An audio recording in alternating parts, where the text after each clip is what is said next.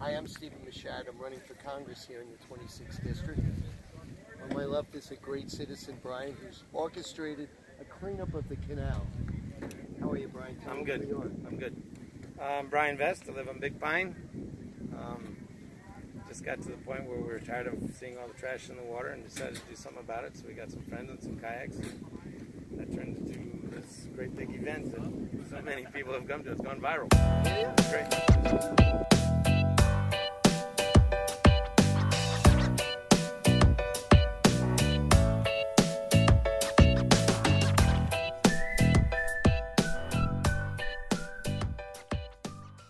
The only way things get fixed is if you do it, you, the community. To let a federal government with all those comedians sitting there on everyone's payroll tell you when they're going to fix it up, how they're going to fix it up, is wrong. Well, and in this case too, there physically and financially isn't a plan for what I'm doing. There's a plan to get the debris off the roads. There's a plan to, get giant trucks or vehicles out of a canal because it's clogged and a boat can't get in there. But that does nothing about the trash that's floating everywhere. And there's trash not only in the canals where people live. All of these islands out here are buried in it. It came from everywhere. It floats up, gets caught up in the hurricane, it brings it all up in one little giant toilet bowl and slams it into the keys. And it's stuck in the trees. I could not believe. By the thousands. Thousands. Oh, it's amazing. No, what you're doing is beautiful. What you're doing is truth. It's not about trade. It's about keeping people alive, keeping the communities going. And I'm selling you. You're the one that's selling me. I don't need to sell. No, you did good. No, you don't have to sell a community that's been hurt. They come together. That's sadly, tragedy can bring about a sense of community. 9/11 certainly taught us that. Sure did. For the whole country. I was there for that one too. Yeah, and this little hurricane has done it for Big Pine. We were the hardest hit. The other islands are not as bad off as we are. There's more concrete homes on those. And here on Big Pine, there's a lot of the trailers and the people that do all the hard work around here. So they just got flattened.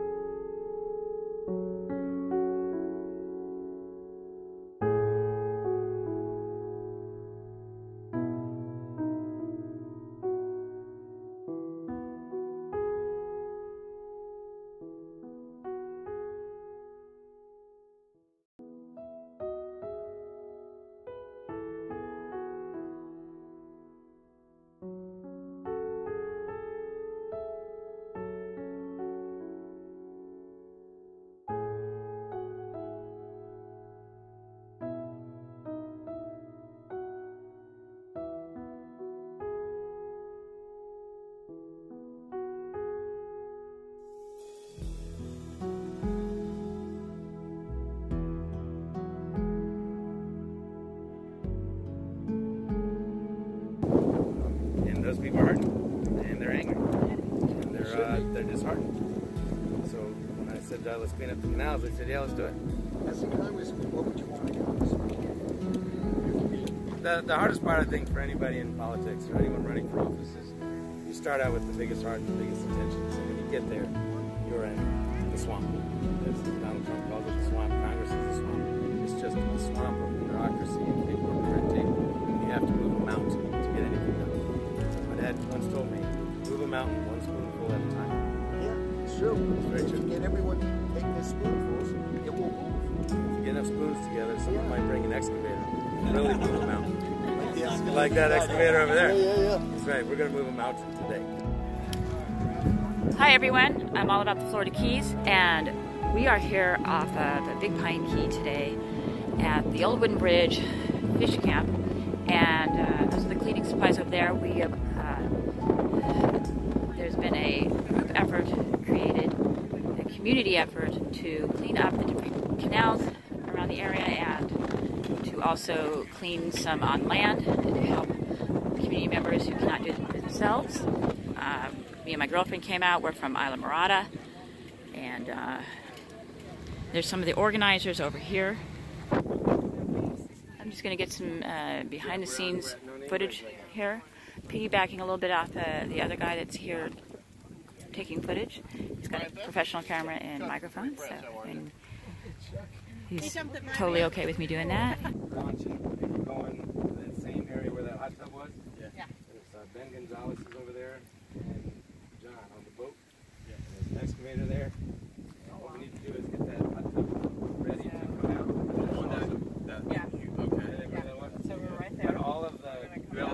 miles to the north can be kayaked and looked at. Do we have that platform? To the north? Large platform that we can put it You on? can get it. It's there right there too. I'm glad we get to talk about They brought excavators. Right, so we're We're gonna right get here. that thing out. Oh yeah, it's coming out. Yeah, it's coming out. They're like, that's it, Brian. That's all you got, a hot tub? And I'm like, I love it. it's gonna be a bear. And they're like, Awesome, that's Brian, awesome. where'd you get the excavator from? Sunbelt Rentals called me and said, what do you need? Bring in our equipment. We're bringing you 2 excavators and a bobcat. All right. And we're coming. I said, all right, what do I need charge? He said, want help? Yeah, right I on. said, no kidding. Sunbelt. That's $10,000. Yeah, yeah. And the operators. Wow. So we You got guys. All right, I'm going to Tropical Bay. Okay. Good luck. Okay, so we're getting in our truck, and there's our kayaks, and my girlfriend Justina, she's doing her own thing. I'm Facebook Live in it. Yep, that's what I want to do too. All right, we'll see you on the backside. We're going to get in the truck and follow those passionate peeps. Yep. And we're off. Audio jump. There we go.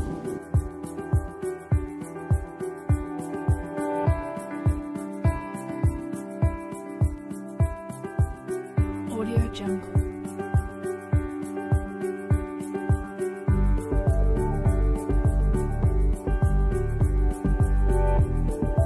Audio Jungle.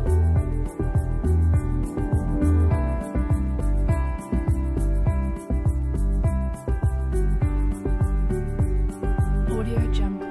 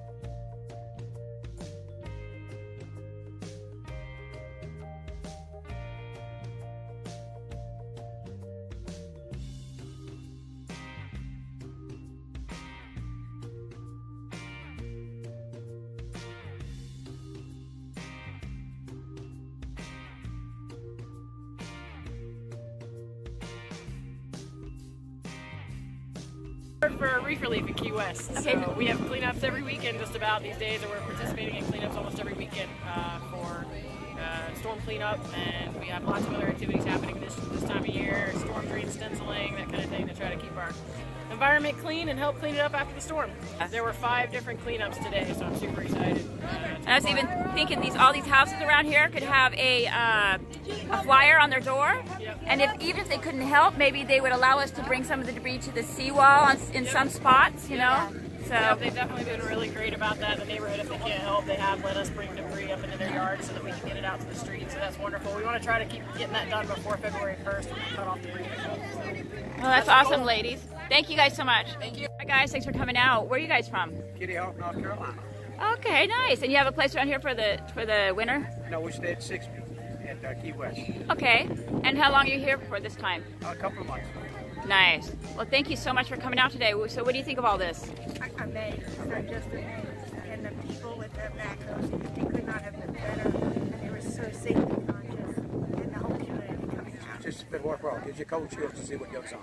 Yep, it does. It's that good feeling, fuzzy feeling inside. Well, thank you guys for your help. Yep, thank you for your help. You're welcome. You're welcome. So, hi guys, thanks for coming out today. Where are you from? New Jersey. New Jersey. And you're snowboarder, you have a house nearby?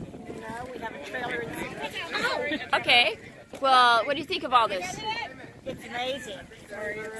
This is our first time, and it's quite a thing to see. It is. It's great. Well, thanks for coming out. It looks like we need a lot more of these. So much more to clean up. So this is the Sunbelt crew. They volunteered the heavy equipment here and their labor. Thank you guys so much. So awesome. Yeah, appreciate it. Hopefully we can use your services and your equipment in the future because there's just so much more.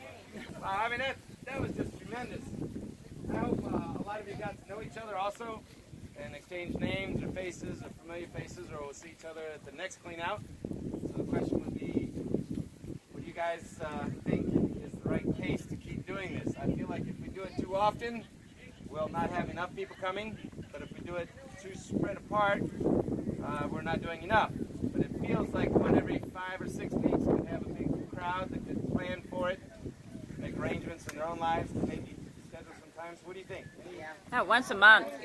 Once a month. I was hoping for once a month. Get it on a schedule, once a month. College kids, yeah, I've heard. I got a couple of phone calls from emails from University of Miami and University of South Florida. Want to do a college spring break or something? Okay, wow, so we got even more. So, all right, once a month sounds good. Any questions? Did anything go wrong today? Anything go wrong? Anybody get hurt? Few bruises and bumps. Okay. Everyone's gonna be sore tomorrow, I bet. Where's the beast? Where's the beast? Come here, buddy. You can be, since you're one of our poster children, I want you to pick a card for the grand prize, the hot tub. Any card you like. This is for the free hot tub, including delivery. The winner of the hot tub is Amy Eichen. Where's Amy Eichen? Come here. Amy Eichen, you didn't win the hot tub. Coast to sunglasses. Nice. Yeah, let's do the porta potty. The lucky winner. The lucky winner is Suzanne Wade.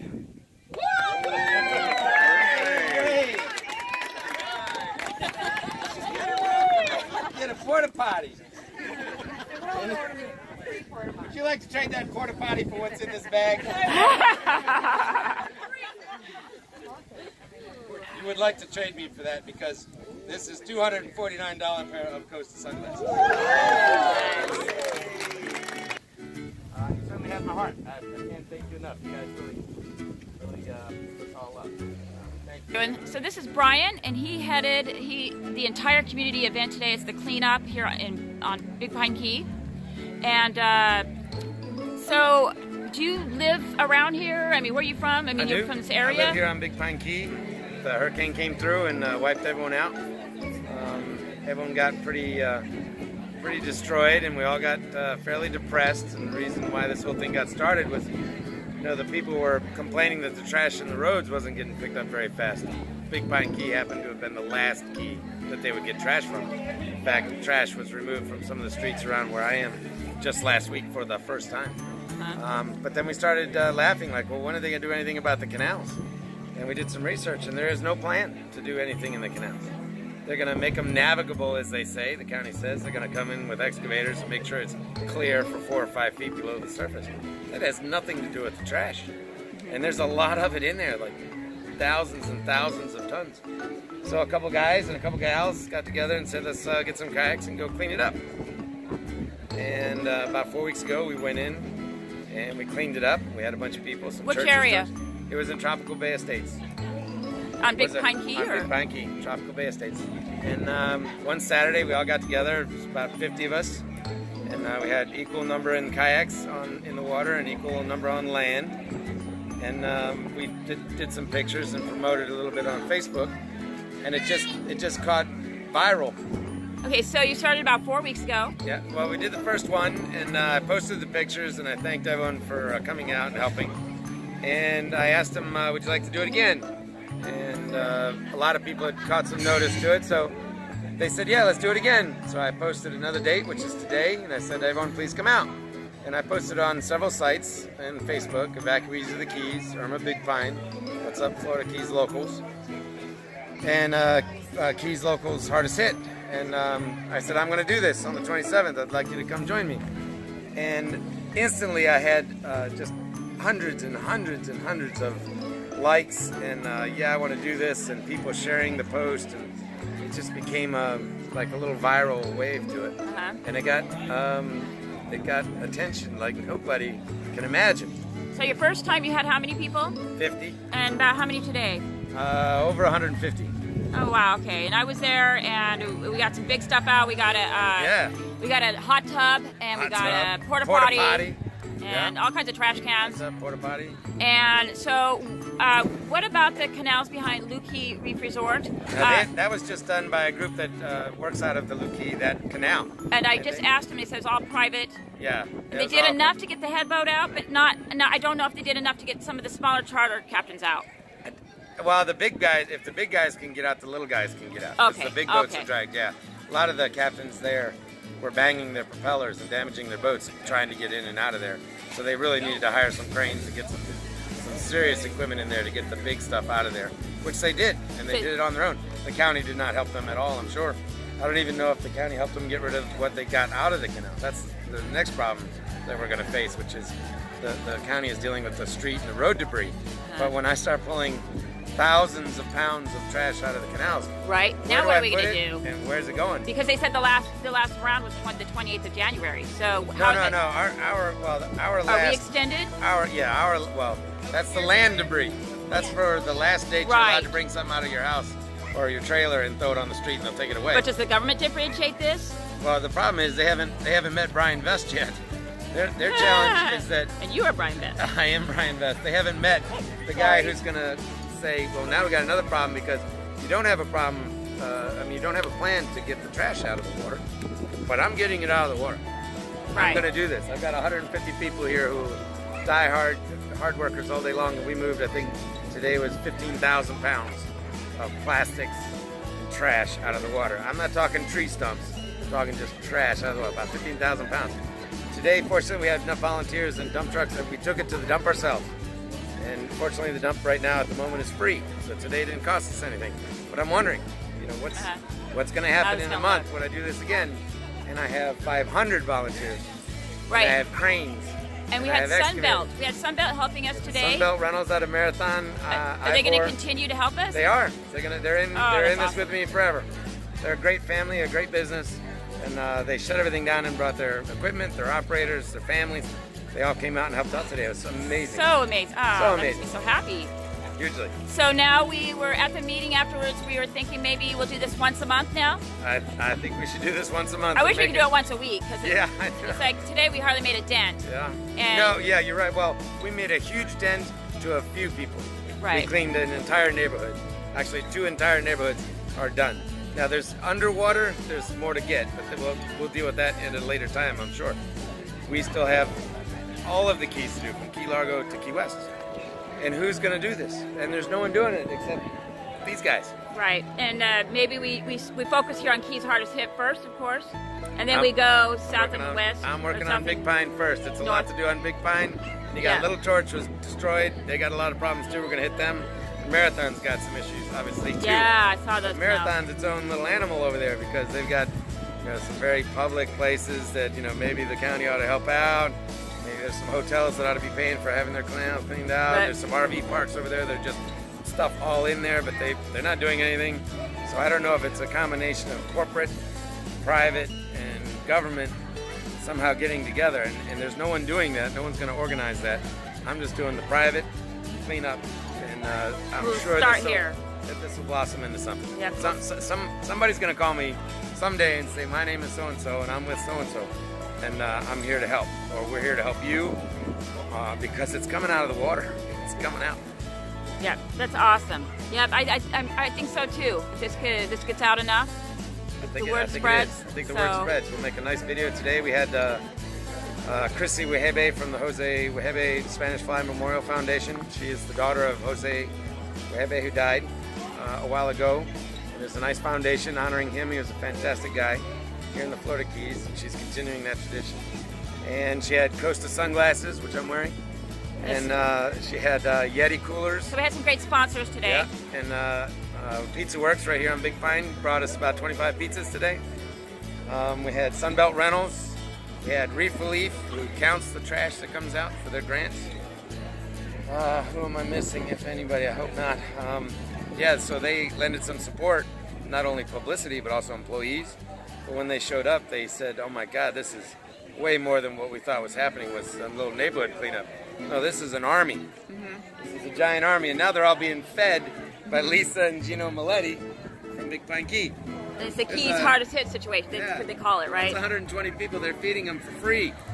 That's awesome, They've done a lot, I've heard, with the Keys hardest hit. So, well, we appreciate you spearheading this. Thank you. And have you been delegating different things out besides just having sponsors? I'm going to need That's to. the next step. In fact, I want to talk to you after this. I did have some team leaders, as I called them, that took charge of like a certain section that I sent them with, 50 volunteers and a team leader, but I think we're going to have to make this a little bit more formal. Right. Maybe have a meeting beforehand, before the next one, a little more logistics. On the next cleanup, I'm going to do the avenues, which is the most destroyed place on the Keys. But I'm going to need a crane, and maybe 2, and I'm going to need a lot of people, so maybe 500 people or so to do that one. But we can clean the avenues up in one day. We can clean it all, and the county doesn't have to worry about it anymore. We'll take care of it. I just need the help getting the trash out of here once I get it out of the water. So it's figured out as we go. Sorta. Well, right now I'm kicking down doors that maybe I shouldn't be, but no, kick some more down. Do it. I'm kicking them until I get told you're going to get arrested, and that's fine. I mean, if I pull trash out and I put it on the side of the road, and someone writes me a ticket for it, I have 500 people that'll pay the ticket, and then we'll take it back to the county and say, now we're going to sue you because you're not going to pick this. I don't want to go that far. I want a coordinated community and government working together, and I have somebody to call at the county.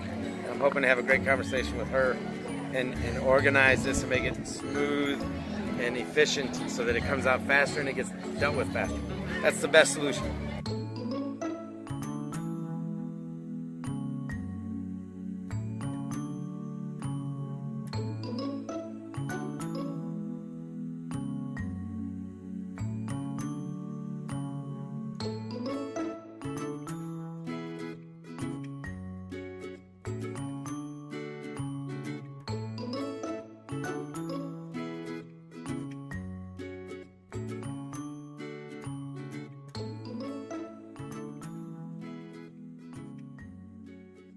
This isn't an anti-government thing. This is we're cleaning it up, but it's going to be a lot of trash. Yeah. What people see on land is one thing, but it's all in the water also. It is. It's everywhere. Just as much, I think. So what's going on now? We've got kind of like the after party. Yeah, we got an after party dinner hosted by Lisa and Gino Maletti.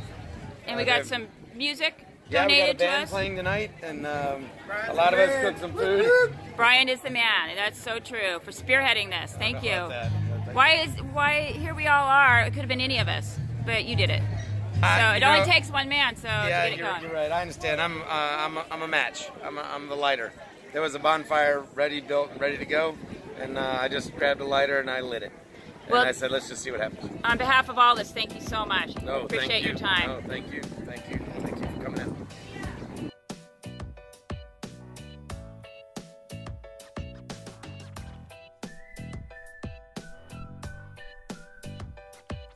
Guys, it's normally about this time we're getting done with breakfast and Bloody Marys, so.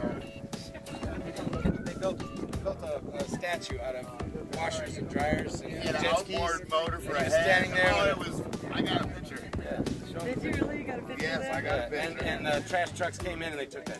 It was like And they didn't take it away. They could have left it up. They just knocked it down and left it there. I was like, oh, they knocked it down. Why didn't you take it away?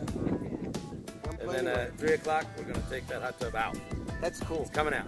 3 o'clock. It's a hot tub that's in the middle of the water. Yes. There's 2 hot tubs and a boat and a porta potty. They're all coming out at That's 3 very o'clock. cool. Yeah. We should make a museum of it.